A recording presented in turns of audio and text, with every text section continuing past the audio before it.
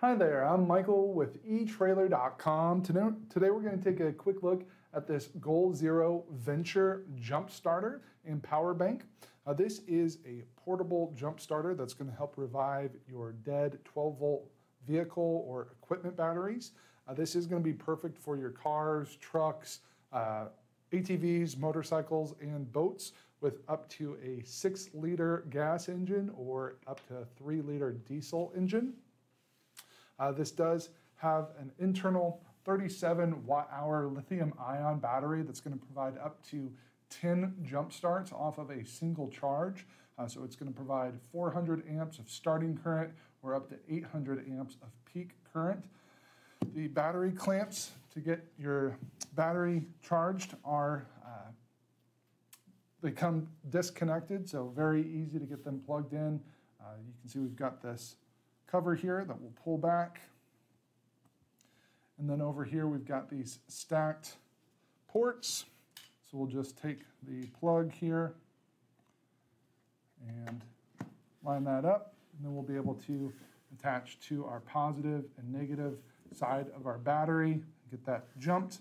If I turn this a little bit, you'll be able to see we have an indicator light here. It's currently flashing red and green, and that means that it's connected to our jump starter, but it's not connected to our batteries. So it's given us that flashing red and green indicator. If that were a solid red, it would mean the opposite.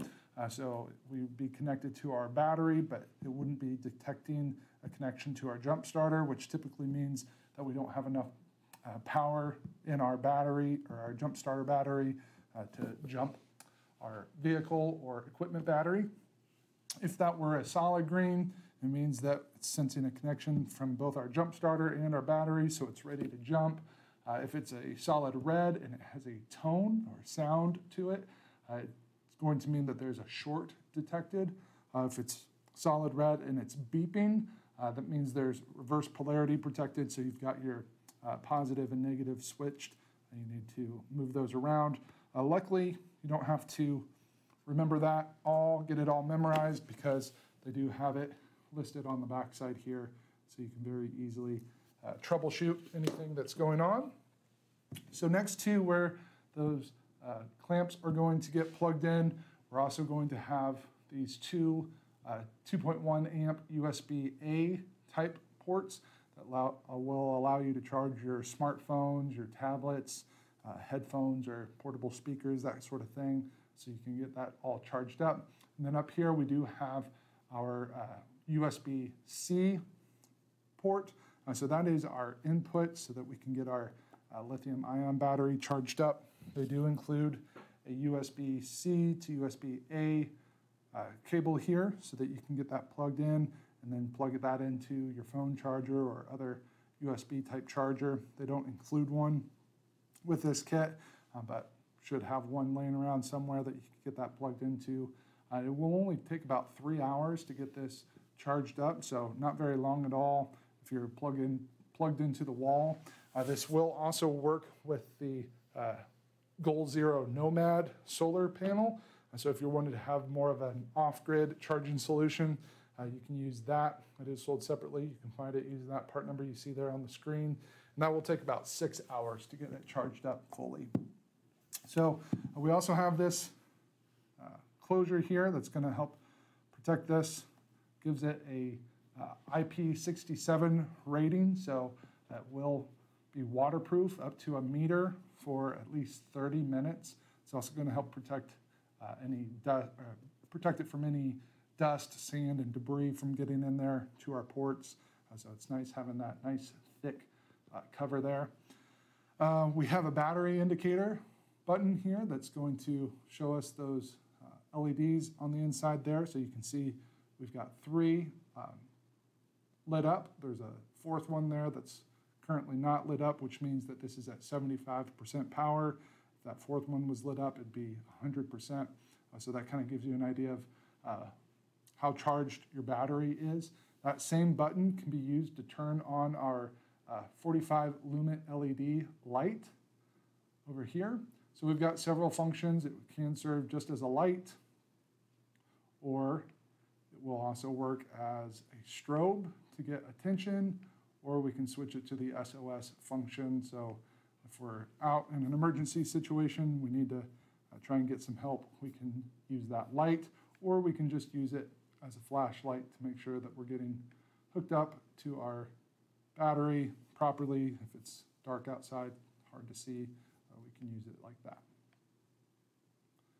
So you just have to hold that same button that lights up those battery level indicator lights there. So this is a really compact and lightweight design, very easy to take around with us. If we're looking at our dimensions, overall length, I'm going to say is right at 7¼ of an inch. Our width is 4 inches, and our thickness is about 1.5 inches thick. So it will be very easy to get stored in your glove compartment, trunk, or toolbox. It only weighs about 1.5 pounds, so very, very lightweight. Like I said, it does have that IP67 rating, so it is going to be very durable for us. It works in temperatures from -13 degrees Fahrenheit all the way up to 140 degrees Fahrenheit. But they do also include this zippered carrying case. It's going to help us keep everything organized. So we open that up. We've got main pocket here for our jump starter. We also have a couple other pockets here that we can put our charge cable in. And then we can get our jumper cables put in over here, something along those lines. So pretty easy to keep everything organized so it's ready for us the next time we need to use it. And we can just close that all up. Use the zipper here. Of course, that is going to add a little bit of size. So if you are looking to store this in a compact area, it's about 10 inches tall, 7¼ of an inch wide, and about 2¼ of an inch thick. Just kind of firm carrying case. Kind of reminds me of an old CD case or something like that that might have used back in the 90s and early 2000s, for those of you who had a bunch of CDs that you wanted to take around with you.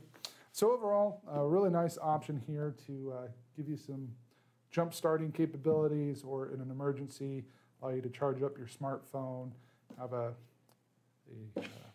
emergency indicator light, that sort of thing, so that you never are without power if you are needing it. So that completes our look for today. Again, I'm Michael with etrailer.com. Thanks for watching.